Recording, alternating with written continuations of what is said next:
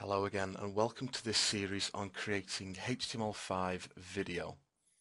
What we're going to be doing in this series is we're going to be taking a video off the internet. We're going to be converting it into formats that will work cross-browser using inbuilt players that come with HTML5 video in later browsers. And just to give you a brief demonstration here, this is open in Chrome. You can see the video plays in here. Let's take a look at Firefox. Safari, Internet Explorer, and Opera.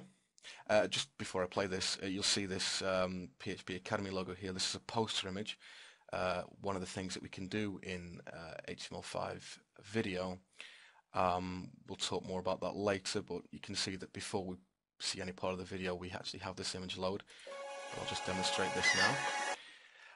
We're also going to be creating a Flash fallback. Now, assuming that the user is opening the internet using a browser which doesn't support HTML5 and specifically HTML5 video, if I go into this tab here, which is in Chrome, but it's an Internet Explorer emulator for older versions, we have this Flash plugin that loads, and we're going to be making this actually in Flash, but we'll talk more about that as we progress forward.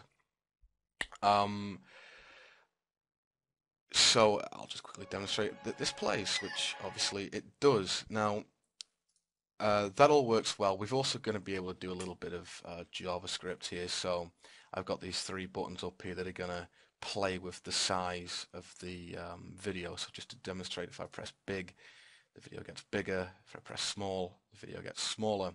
Press normal, the video goes back to its normal size.